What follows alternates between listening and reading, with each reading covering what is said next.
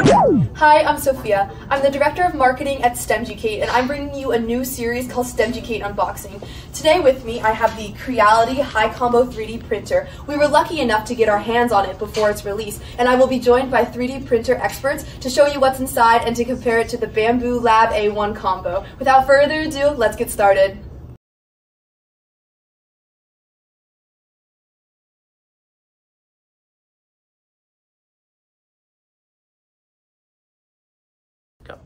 The first 3D printer expert I will be joined by is Milo Andre. He's an expert at Bambu Lab 3D printers and Creality 3D printers. Hi, today we're going to be unboxing the new Creality Hi Combo. This is most similar to Bambu's A1 Combo. Alright.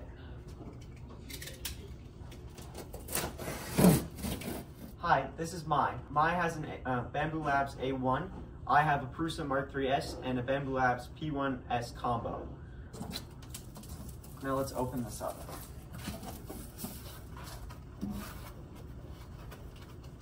This is more of a first reactions video. Yeah, it's well packaged. It's not going anywhere. So first we have the CFS, which is comparable to Bambu Labs' AMS, but more similar to the AMS than the AMS Lite. It's probably the A1.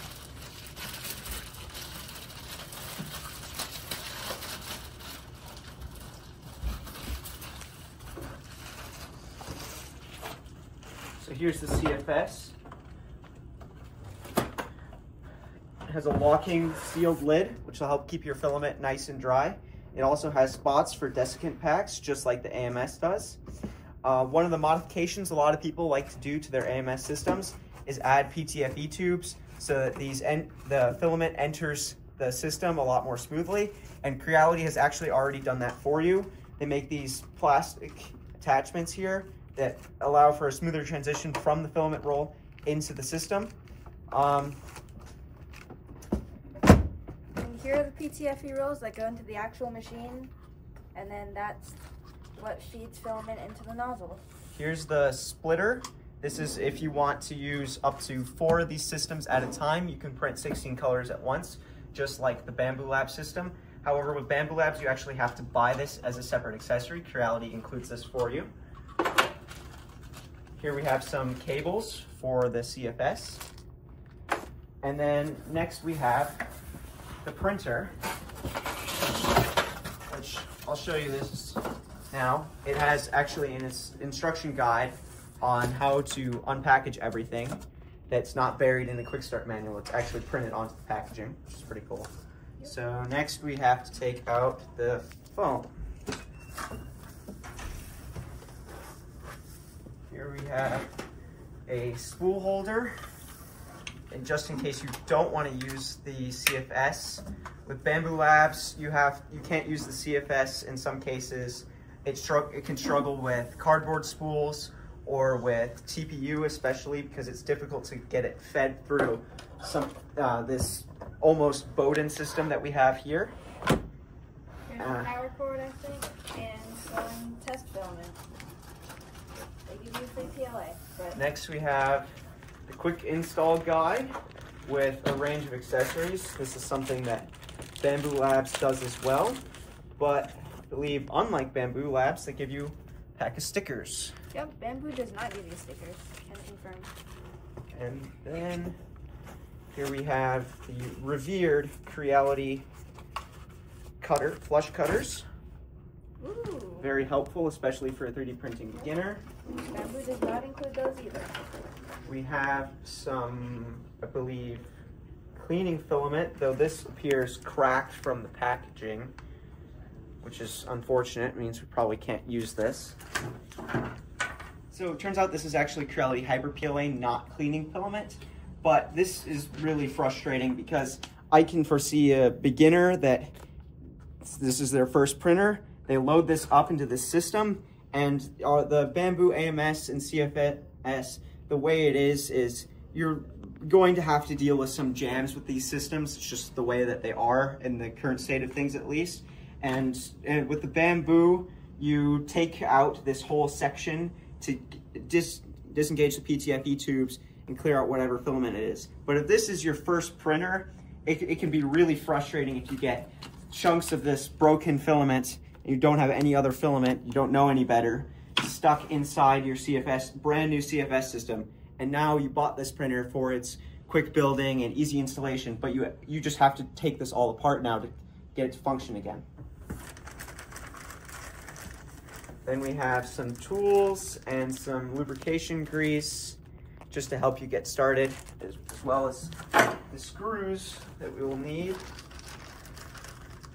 and some extra routing guides for the PTFE tubes.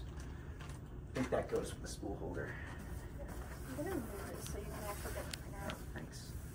And then, similar to the A1, it comes mostly assembled, and there we go, in some main chunks. And then we also have some nice guides here with QR codes. I believe this is something Bambu has started doing, but more so in their software, is including a QR code that tells you how to do everything with your printer. Then we have our direct drive extruder with a ceramic hot end. This is a dual lead screw, or is this, I'm not sure if this is belt driven or not for the Z-axis. No, it's belt driven. But we have dual motor Z-axis, which will help get rid of some of the Z-wobble that has plagued the Ender 3s of yesteryear. The filament purge trap here, and I'm gonna set this down carefully. Do you want me to just put the box down? So Yeah. Next, we need to remove the build plate and lower assembly from the box, which the build plate, it wants you to remove the build plate separately, so I'll go get some hefty cutters.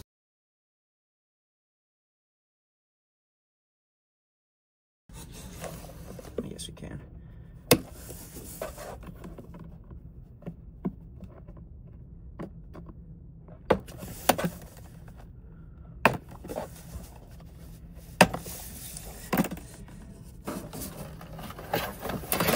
I do wish Creality would have included a textured sheet that's a little bit more high quality like Bambu does. This is a lot more similar to the Ender 3 print sheets, but a little bit stiffer. So it'll be easy to flex the parts off, though I do worry about the durability of the sheet. You can always buy more, and I'm sure with as with almost all Creality products, there will be a good aftermarket.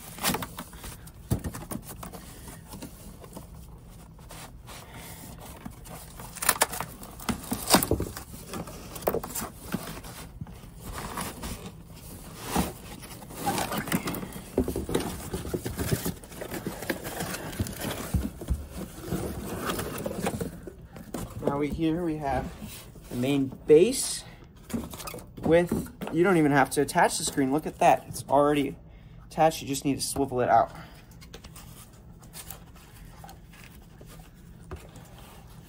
Then we have some sections to wipe the nozzle on, a little piece of silicone. I do wonder if this is replaceable. It's replaceable on the Bambu printers, and with the P1S and X1 series, it actually wipes on the sheet, which is good to see that they're now including some more wiping options besides that PTFE springy thing and wiping on the sheet itself. This foam's in here tight.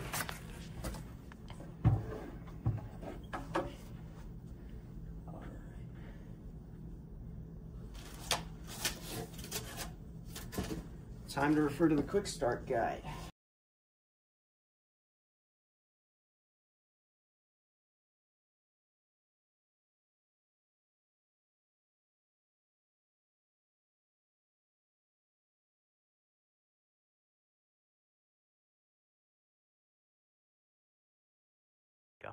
That was a nice quick build, although the instructions could have been a tiny bit clearer.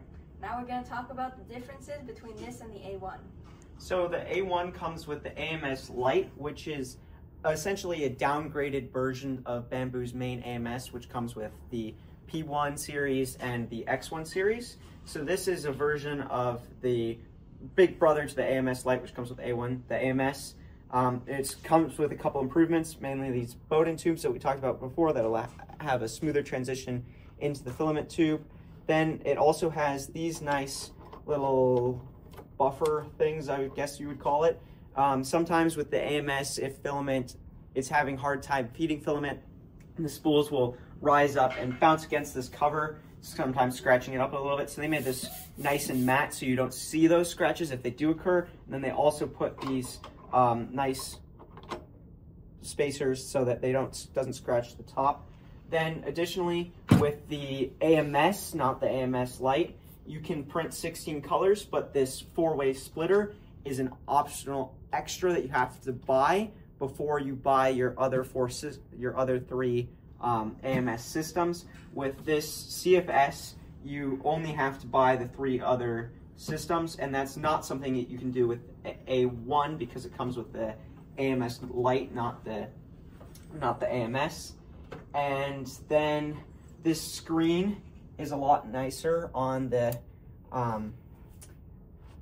on this printer than compared to the A1, just because it folds in both directions. Yeah, it has 2 degrees of freedom instead of just 1, because the A1 you just flip it to the front and then you can flip it to the side. This you can flip it forward, back, and then up and down, so it's better. Unfortunately, this print sheet is a little bit on the lower quality side, especially when compared to Bambu, but that's something that you can likely buy a spare from the aftermarket. There's all kinds of accessories, especially for Creality printers, that you can buy online, and that's something will eat a little bit away at the price difference between this and the A1, but it's okay. I do want to point out something that's a little bit misleading on Creality's website, is they advertise cleaner support removal for intricate models with water-soluble filaments, but as you'll notice, it doesn't allow you to use PVA or BVOH or any flexible filaments or cardboard spools for this matter. This is the same as the AMS system, which does not allow you to use any flexible, water-soluble, or cardboard spools by default. However, they tell you that up front, unlike Creality, who's advertising water-soluble supports with this system. Another small difference between this and the A1 is this hot end cleaner part. Here you have, yeah, it's called a poop chute, but you know, we're trying to be a little more formal. On the A1, I think you have a lever that's like up here, and so now this makes it a lot more reliable and seems better.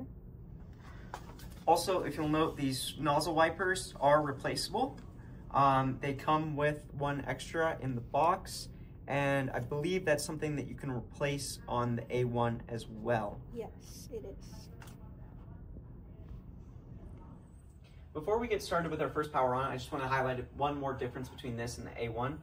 With the A1, you can hot swap, or rather cold swap, the nozzles without any tools. So you can change the nozzle, you just take the front cover off, flip a lever, and you can swap them easily. This has a quick swap nozzle system, and the nozzles are cheaper to replace for this, though it is a little bit more involved than the A1. And now Mai's going to explain why we chose this over the A1. Yeah, so we think that this printer, in terms of hardware, might be slightly better than the A1, although it's a little bit more difficult to put together. So I have an A1 at home. We chose this one for our school because we have people here who know how to assemble 3D printers, and so we have the experience necessary for that. And we also wanted to have the this is the CFS, which is better than Bambu Labs. Additionally, the Creality printers can work without a connection to Wi-Fi, which is important to us because our school Wi-Fi blocks a lot of different services, probably including 3D printing. So this makes it so that we can actually use the 3D printer. All right, now let's get started with our first power on. Hey, I know.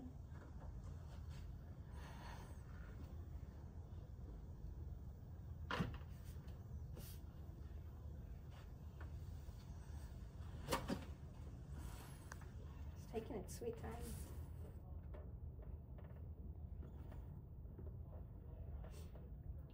Does the A1 have a light for the camera? Yeah, it does.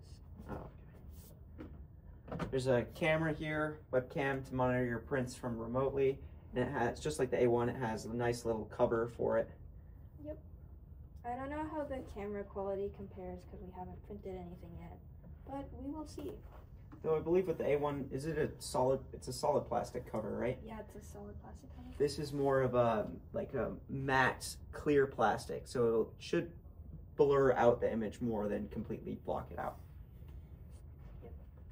All right, language selection. English. English. Okay. Just agree. That's a long privacy policy. Yeah. I mean, it's a nice screen.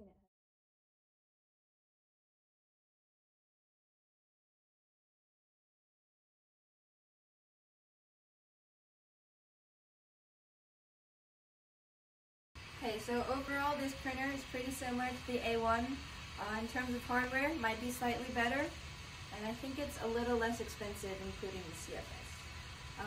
Thanks for tuning in to the video. Please follow us on Instagram and YouTube. If you want to buy this printer, go to our link in the bio. Thanks for watching.